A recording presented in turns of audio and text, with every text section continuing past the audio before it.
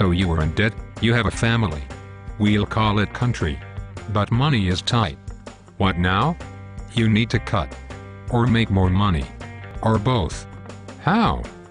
1. You make cuts and live with it. We will call this cut, cap, and balance.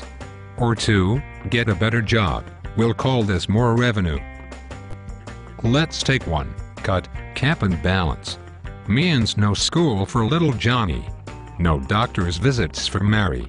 Rice and beans every night. And, let's see, no more movies. Thumbs up.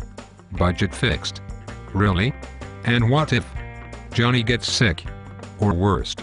And my family, my country suffers.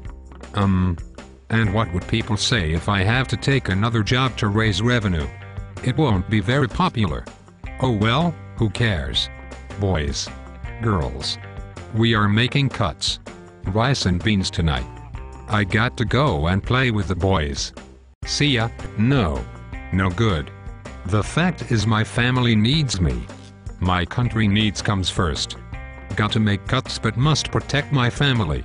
Raise revenue and balance our budget. It is just the facts. Why be stupid?